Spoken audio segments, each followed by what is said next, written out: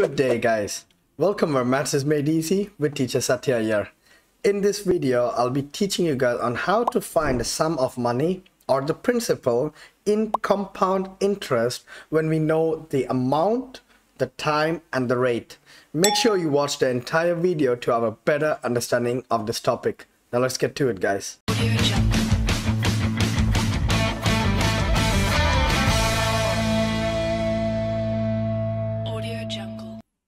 So in order for us to find the sum of money or the principal, we will be using the amount formula in compound interest, which is P 1 plus R over 100 to the power of n. Now let's take this understanding and solve a question guys. Now in this question we see that a sum of money becomes $2,704 in 2 years at a compound interest rate 4% per annum. Now what we have to find is we have to find the sum of the money at the beginning, which is the principal, and then the interest generated. That means how much interest did we get. So let's start off by writing the formula down. So amount is equal to P 1 plus R over 100 to the power of n, where n is the amount of years. Now let's also write down what we know from the question. We know that the amount is $2,704, right guys?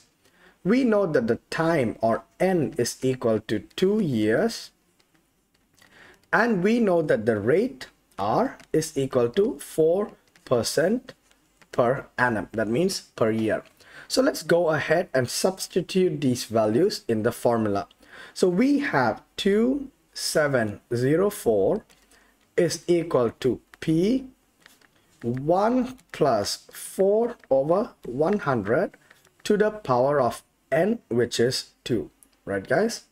So let's go ahead and solve inside the bracket first. So we have 2,704 is equal to P multiplied with 104 over 100 to the power of 2, and we got 104 is because we found the lowest common multiple, right guys? Now let's see if we can simplify this. We see that both of these can divide by 4, so this will change to 26 and this will change to 25, right guys? So 2,704 is equal to P multiplied with 26 over 25 multiplied with 26 over 25, as it is raised to the power of 2, right guys? Now let's go ahead and complete this question now. 2,704 is equal to P multiplied with, let's use the help of a calculator to see what is 26 times 26, which is 676 over 25 times 25 is 625. All right guys, now in order for us to find the value of P, we are going to transpose 625 to the other side. So 2,704 multiplied by 625 is equal to P multiplied by 676, right guys? Now what we're going to do is we are going to transpose the 676 to the other side. So 2,704 times 625 divided by 676 is equal to the value of P, right guys? So let's see what we have for 2,704 times 625 gives us 1, let me write it here maybe, 169,000 over 676 is equal to P. Now if I take that and divide by 676, I get the value of P.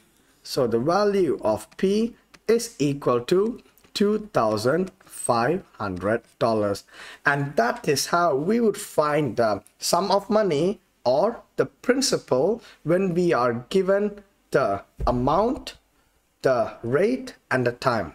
But keep in mind, this question is still not finished. We still have to find the amount of interest generated, right guys? So in order to find the CI, the formula of CI is amount minus principal, right guys? We see that the amount is $2,704 minus the principal that we just found just now is $2,500. Therefore, the interest generated is $204. Alright guys, now I hope this video helped you out, and if you did enjoy the video, do not forget to hit on the like button and consider subscribing so you don't miss out on any future maths videos. Until next time guys, have a nice day.